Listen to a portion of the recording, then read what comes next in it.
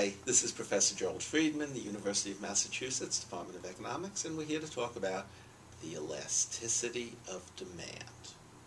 The elasticity of demand is the relative change in the quantity demanded for a change in price. The percentage change in quantity divided by the percentage change in price. This tells you how responsive demand is to changes in price. Some things have very high elasticity. Milk from Cumberland Farms. You raise the price a little bit, I stop buying milk, or maybe I start buying milk from Stop and Shop instead of Cumberland Farms, or from some other store. My puppy. Very inelastic demand. Even if my dog becomes more expensive because he needs his teeth cleaned, or God forbid he broke his leg or something, I'll still keep him. It would take an enormous change in price before I would put my dog down. Don't worry, Beowulf. We're keeping you. Demand elasticity depends on two separate things, and it's important to distinguish them because textbooks often slide over them. First, can you do without the service? Can you do without puppy love? No way.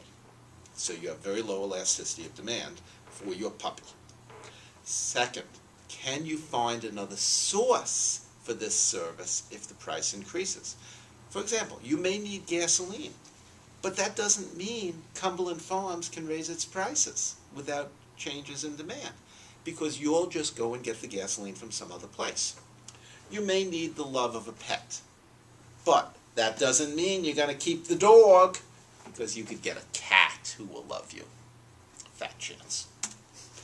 High and low elasticity of demand. Generally speaking, inelastic demand, very steep up and down demand curve. Prices change a lot, don't change quantity. Elastic demand, flat demand curve.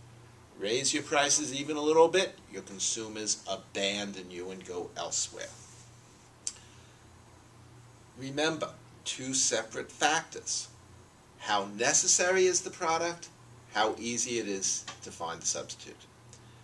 Some things are absolutely necessary, but easily substitutable. Penicillin, for example, from Merck. Merck makes penicillin. You need penicillin. You get syphilis. I'm not going to talk about how you got it, but be careful, use condoms, and then get penicillin. But you don't need to get it from Merck. Merck raises its prices a penny. You just go to somebody else. Merck penicillin is in highly elastic demand, even though it's a necessary product. Donuts from Dunkin' Donuts. Do you need donuts?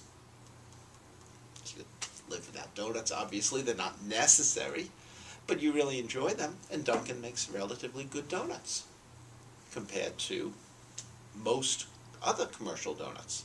Though if you ever visit Amherst, go to Hennian's. They have the best donuts.